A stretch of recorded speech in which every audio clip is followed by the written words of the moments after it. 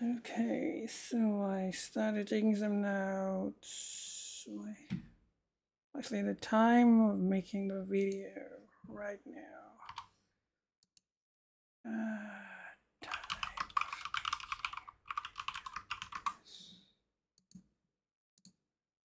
So a little later in the day, 7:23. But I took some of these notes down here, and some of my other notes from earlier. Like this was like what, a few days ago. Anyway, so in order to understand some of the, let me just some of the, let me put a summary of points. You have to, in order to understand why I'm saying these things, you have to actually familiarize yourself with a lot of other information, and I'll provide links to the sources of some of this information. So, I believe we humans are psychic, or we could say spiritual beings trapped in these bodies,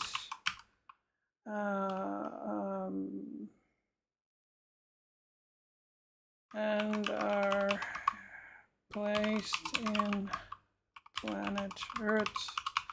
It is like a prison in order to perform a function, which is to process, process and resolve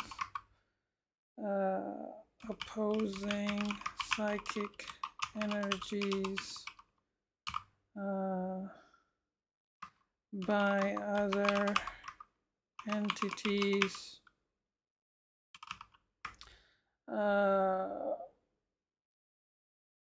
Right, so we are being used as a tool to perform,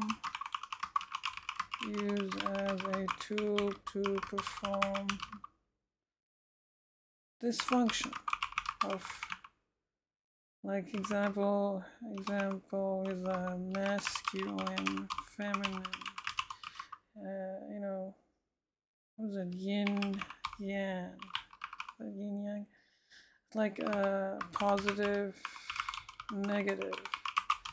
And when you take these opposing psychic energies, and the goal is to balance and thereby cancel them out.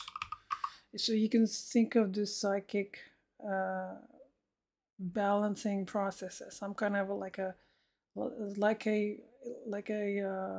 organ in a body. Let's say you have a body in your physical body. You have like various organs do various functions. You got lungs, you got a heart. So we could think of the universe or the solar system as some kind of a body, and within Earth we can think of human beings as some kind of a cell, or that, like a white cell or a red blood cell, or some kind of a body, some kind of a unit within a bigger system that's performing this function of regulating psychic energies, and that these psychic energies might be flowing from the sun, for instance. I have a feeling like the sun is actually creating these consciousness, and humanity is being used to regulate, perhaps.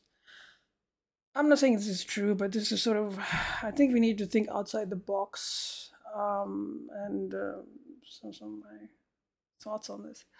Okay, so and I also believe that, okay, anyway, let me just go. So I wrote this a bit earlier, a few hours earlier.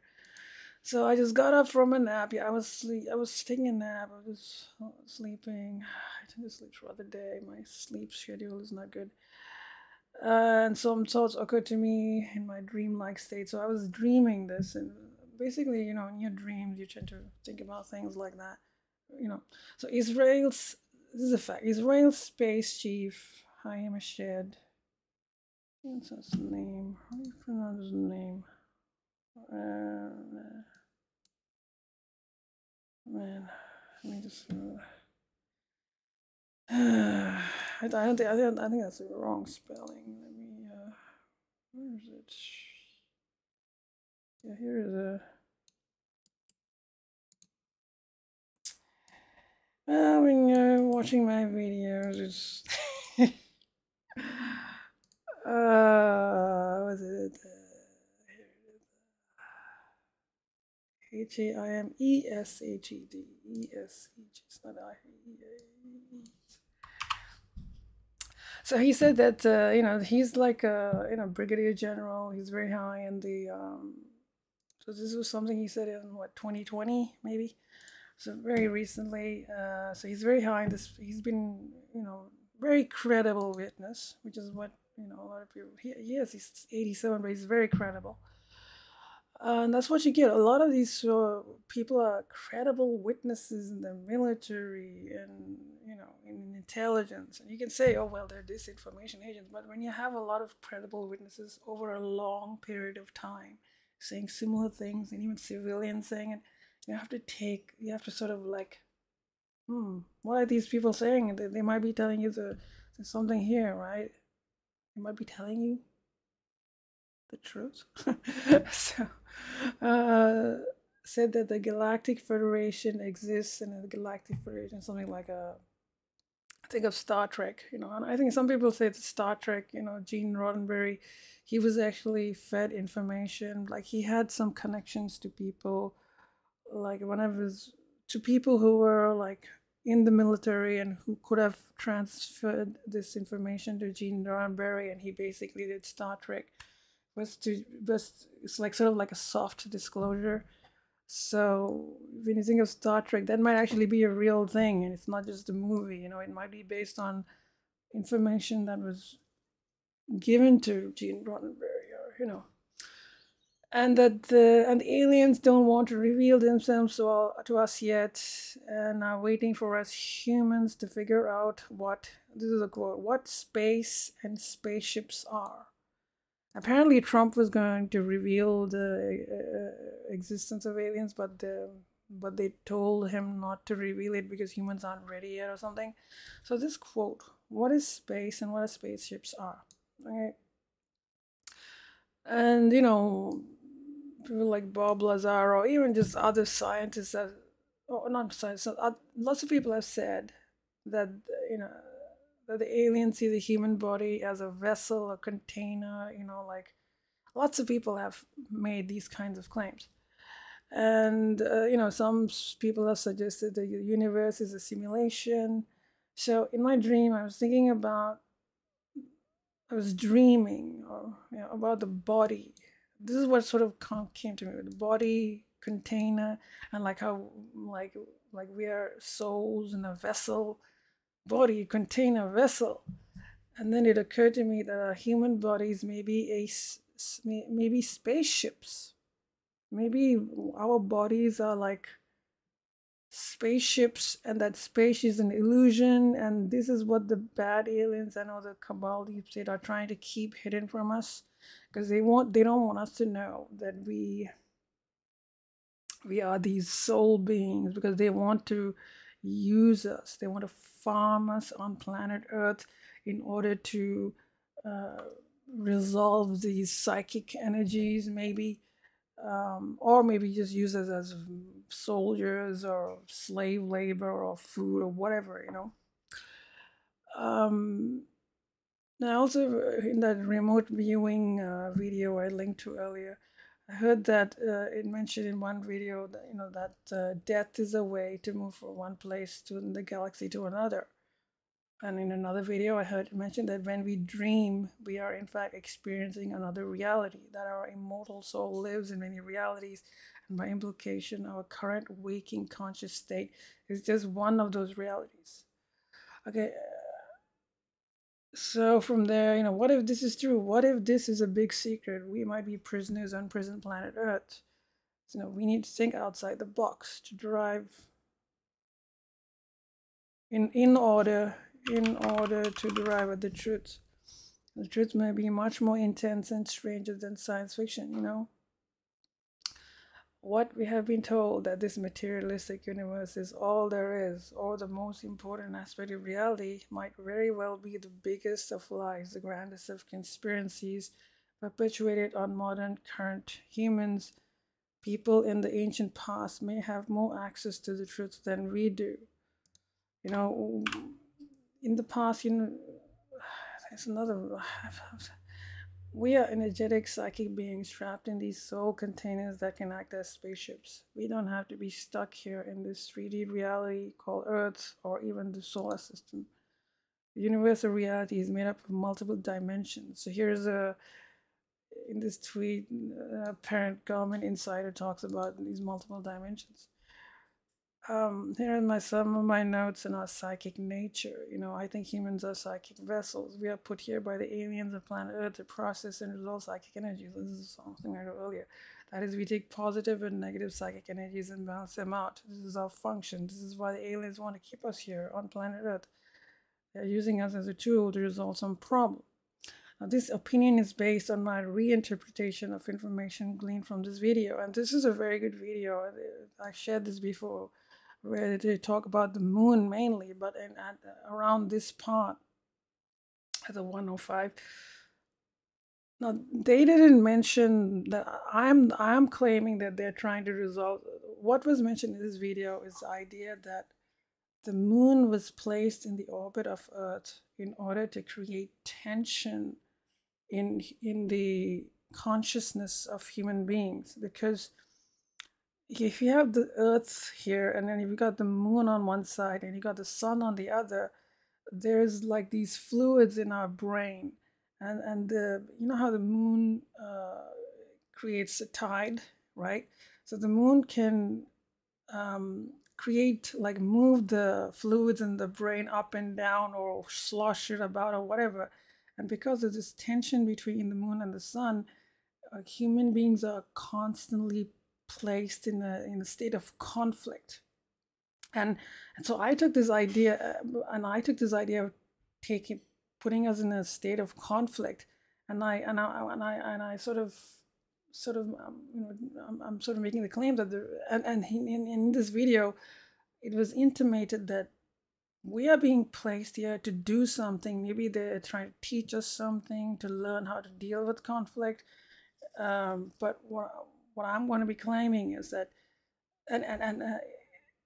what they might actually be doing is to resolve psychic energies. They're using as a tool. They want us to feel conflict. They want us to feel. That's why you get, you know, they're always being placed into war. They're always being divided. They're always being put in states of conflict because they want us to resolve psychic energies. Like, you think of psychic energies as something that flows in the reality. It's not something that the brain creates, but it's like water. Like, you're swimming through water. Imagine the psychic energy is similarly like that. You're swimming through it, and your brain, what it does is, it takes these psychic energies and it cancels them out. So you're doing like a cleansing function, maybe like a sewage system, maybe. So by canceling out negative and positive, you know, you're canceling it, you're resolving them, and you're balancing it out. So maybe they're using humans to balance psychic energies. So we need to learn to protect ourselves from psychic attacks. There's some videos for that. And here's the tweet: don't radiate psychic energy, you know, because you'll be a target. Here's a CIA doc on psychic phenomena, which is interesting. And here's another video about getting out of the soul trap. You know, we might as well, you know, we could. I think it's important for us to think outside the box, you know. Now, am I right? I don't know, you know, but I think we should really start, like, putting all the stuff on the table. We have to start all, you know, we are going through a very significant stage in our evolution our understanding on this planet. And you know, there's some other prediction videos. Here's some good prediction videos. I thought, you know,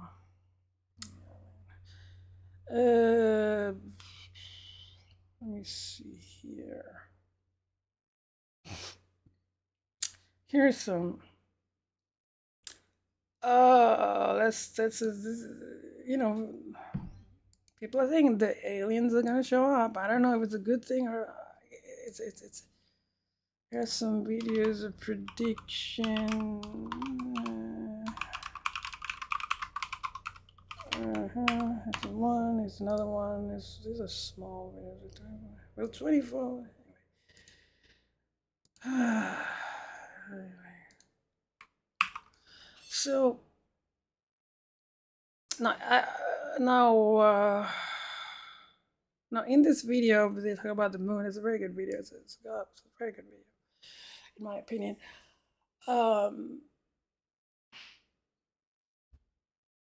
It's a very good sort of deductive analysis of the moon. And what I got from that video was this idea that we don't know if we are being used by these aliens.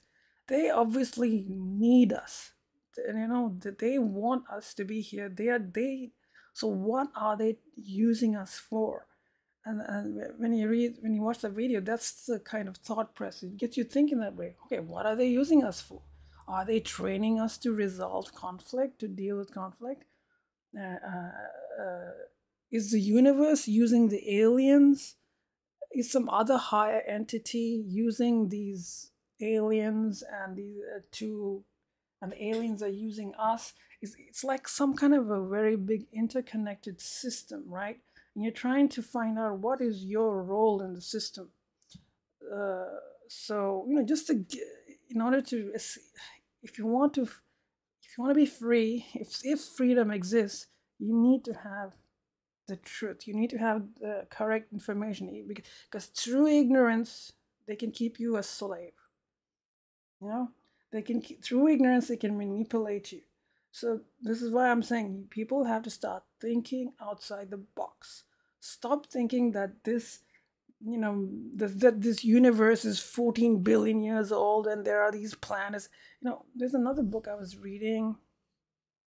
I've only read the first 100 pages. It's apparently written by the Pleiadians. They have a Twitter account. If you go to Pleiadians Twitter, you'll find them. And there was this book. This is a Pleiadians Twitter. They have even and they have a book, and I got the book. It's called yeah. This is the book, right? Okay, this is the book. It's called "Comes the Awakening: Realizing the Divine Nature of Who You Are." All right, so I ordered the. I think this is an important book. They talk about what time is, what the sun is, the idea that the sun is like a. I think they're intimating it that the sun is like a conscious entity. That actually they didn't say that, but you got to think about the sun, man. You got to think about the sun, okay? And the earth. They might not be what we think they are. I think the sun actually creates time, and the sun creates the conscious energy. You have to think of the. You know, we are led to believe that the brain creates consciousness. What if consciousness is created by stars such as the sun? It's like an energy, like time is created by the sun. You know, apparently the universe has a time. It runs at some 22 trillion ticks a second, and maybe it's the sun, which is the stars which are creating it, and life, like if you, like plants have consciousness, the earth is everything is conscious, not in the sense that we are conscious, or everything is permeated. Everything is permeated with this conscious energy. If you think about light, electromagnetic radiation, think of time as a form of radiation or wave or energy. Consciousness is also on this spectrum of radiation. If you think of consciousness like that, a plant or a tree is feeding, life feeds or uses this whole spectrum of energy in order to sustain itself.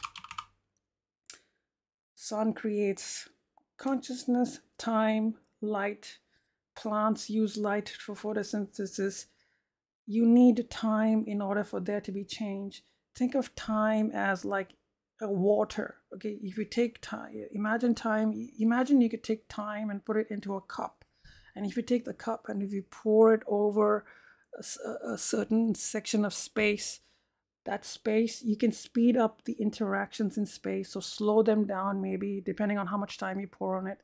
And you can think of consciousness as like something that permeates all of reality. So this is how maybe you get fast and light communication, is because you can use thought to communicate from one part of reality to another. And you think of quantum entanglement. How does that work? That's still working on the third dimensional reality, but there might be different dimensions where, like, this is other thing you gotta go about it. Quasi revs and mirrors. It's like a really where is it? This whole thing on time. Time is like a very interesting, like, people don't. Where the fuck is this time? Google Quasi Rev Mirror.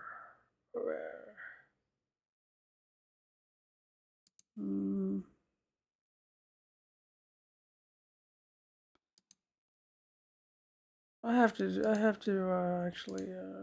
Well, yeah, I don't know if I'll do it now. I'm so tired. By the way, please, where is this stupid thing?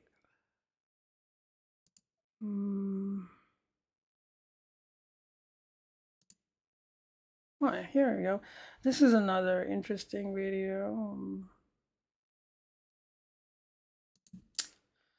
I don't know if this is where I got this, but I've anyway.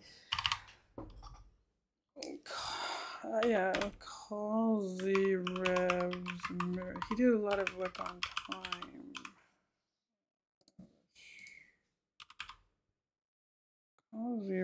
Quasi Rev on time. Quasi Rev. Yeah, well, that's. I don't think this is. You have to Google this. Google Quasi Rev on time. Google. Anyway. Did I share the link to that book? Oh shit. Oh man. Let's go here. How do I share this? This is a link. See, I should really prepare, but I'm just so like anxious to get all of this information out. It's like I should discipline. I should discipline myself. I should discipline myself. I'm not doing it. I'm just not disciplining myself. It's called it's an Amazon link. It's called search for Twitter. Did I share the Twitter Pleiadians? Yeah, here's the Pleiadians Twitter account.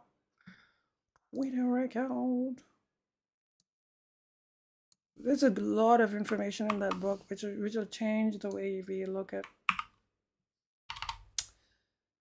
I'm not saying ignore 3D reality or ignore the materialistic world.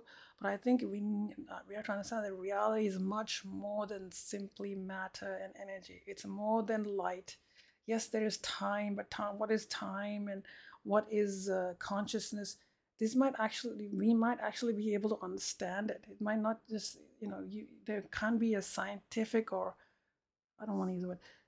Science needs to expand beyond matter, and it needs to understand, like intentionality might have power. They might be, this sounds very spiritual or magical, but they might actually be, like, if you take in conscious intention, like you intend something to happen, and if a lot of people intend the same thing, so that thing might actually happen. I think I need to stop.